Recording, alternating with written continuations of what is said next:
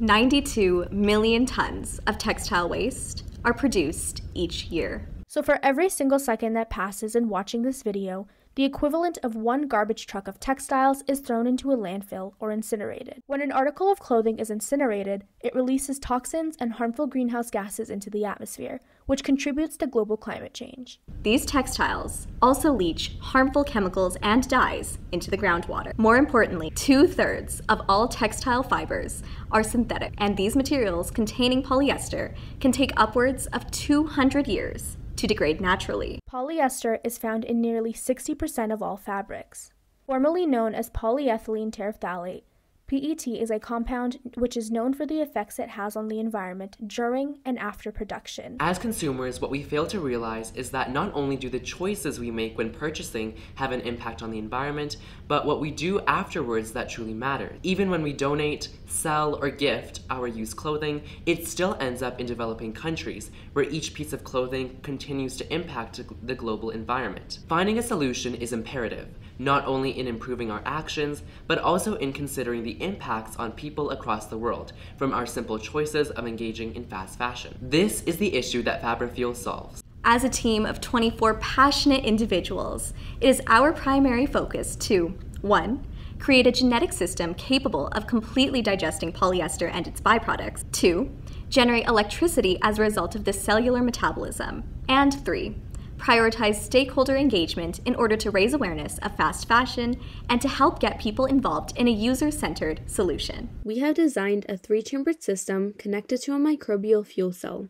The system utilizes 3 different bacteria in order to ensure that not only is PET degraded, but that each of its byproducts are also fully digested. The first chamber, our focus for this competition, will depolymerize PET into its byproducts, ethylene glycol and terephthalic acid. Then, the byproducts of the primary reaction will move via diffusion to the other chambers, where they will be digested, as noted on screen. For our first aim of digesting PET, we have prototyped our minimal viable product, including testing a plasmid containing the genes for a metase-petase chimera protein, MP12. In combination, these 2 proteins have shown higher PET and MHET turnout in comparison to the 2 individual proteins. Thus far in the development of our proof of concept, we have obtained the plasmid for our chimeric protein from Dr. Greg Beckham. We then transformed this plasmid into DH5 alpha to optimize DNA replication and conducted maxi-preps to replicate and purify the plasmid DNA. We also investigated a restricted digestion with 2 endonucleases, PST1 and XBA1, which will theoretically cut our samples into 3 and 2 pieces, respectively. When we conducted a gel electrophoresis, we were able to see bands corresponding to these values, confirming that our plasmid was successfully transformed with the aim to produce a recombinant MP12 chimera.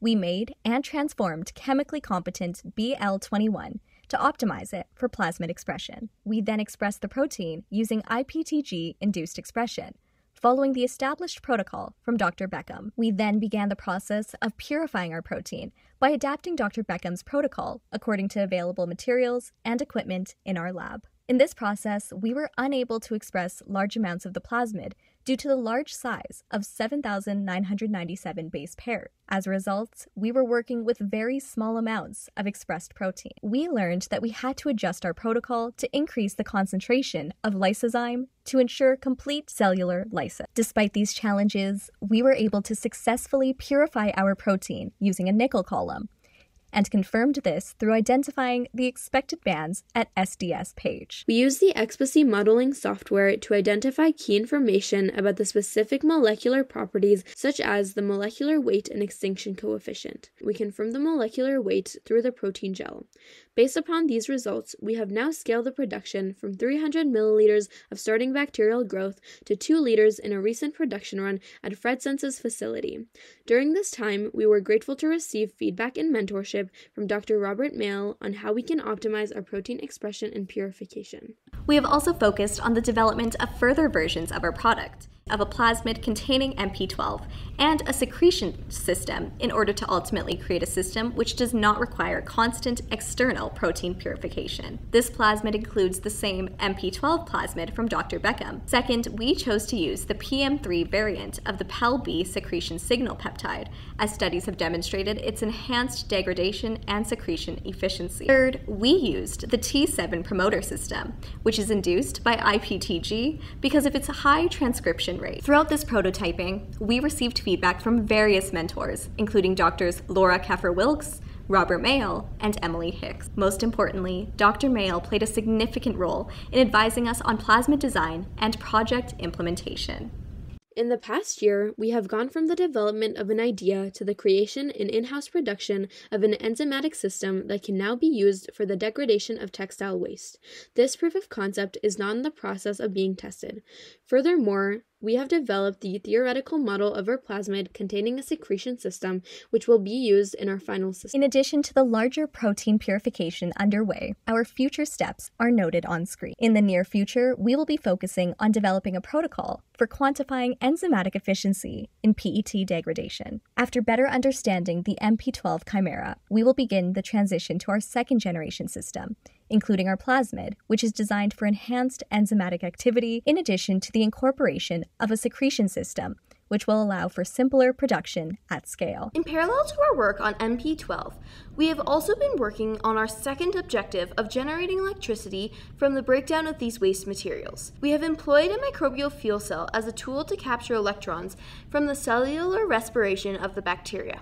The fuel cell works like a battery consisting of two halves, each half containing a conductive material, which facilitates the transfer of electrons. The electrodes are also separated by a semi-permeable membrane. The anode interacts with the bacteria while the cathode is exposed to oxygen from the atmosphere. As bacteria interacts with the system, electrons will flow from the anode to the cathode, resulting in the production of electricity. Our first MFC design used a flex stack electrochemical cell, a commercial model which uses graphite plates as the anode and the cathode. The works of Oregon State University on microbial fuel cell basics, we were introduced to many different MFC designs, outlining their pros and cons and the variety of materials we could use to construct one. In testing this model with different resistors and concentrations, we recognized that we need to use a better MFC. The first version had a low threshold of power, and the bolts would consistently loosen and leak bacteria, leading to inconsistent results. Thus, we created our own MFC design to improve upon these shortcomings. The new simplified system consisted of a plastic container with the carbon felt anode and cathode, which were separated using metal weights. However, the metal weights were increasing the voltage. Hence, we created a 3D printed apparatus to separate the two layers of carbon felt. The solution was found to be successful in testing. Throughout our prototyping efforts, we came to realize that the microbial fuel cells were sensitive to temperature change. When using liquid broth from the fridge, as it warmed up, it was clear that there was a difference in electricity generation. We adjusted our protocol by allowing the LB and bacteria to warm up to room temperature before running them in the fuel cell. Through this process of prototyping, we have been able to create an optimized system for testing the electricity generation of our bacteria and have prototyped our testing protocols to ensure consistent results. Thus far, we have tested liquid broth in our MFC, where we were able to generate a maximum of 0.56 milliwatts of power from 100 milliliters medium, enough to power small sensors, batteries, or capacitors. When scaling the size to a 100-liter reactor, there would be enough to power phones and tablets. In the future, it is our aim to firstly gather data on how basic variables and constants such as temperature impact power generation. Next, we want to begin testing which strain of bacteria will generate the most power, as this will enable us to optimize our final system. In addition to our research, we have prioritized meaningful engagement with our stakeholders, prioritizing them in each of our actions. To better understand the real-world implementations of our project, we conducted a survey on 139 individuals to better understand stakeholders' knowledge and the problem of fabric waste. We were able to determine that 31.9% of respondents were not familiar with the term fast fashion. This indicates to us that one of the most important actions that we must take is to increase understanding of the problem. The most shocking realization we have is that 74.1% of individuals donate their clothing to charity. Only 1.4% actively throw their text. While our data demonstrates the heightening trends of donating textiles and allowing their lifespans to be prolonged, eventually these materials will still end up in landfills.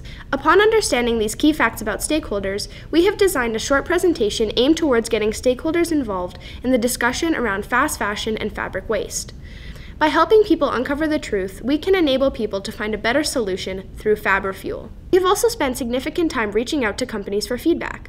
Recently, we met with Shell and got input from them on how our project can be implemented in the real world, implementing circular design. Now, I'd like to ask you to think back to what we said at the beginning of the video. In the time that you have watched this video from start to finish, garbage trucks full of clothing have been landfilled or incinerated. And it is these textiles that are being released to affect our air, our water, our environment, and most importantly, they'll go on to affect lives of others across the globe. Judges, viewers, and participants, we are FabriFuel, and it is our aim to find a solution to the ultimate problem of fabric waste. And we appreciate your help in turning an environmentally negative impact into a carbon negative and human positive solution. FabriFuel, reducing waste, producing energy, all in a single solution.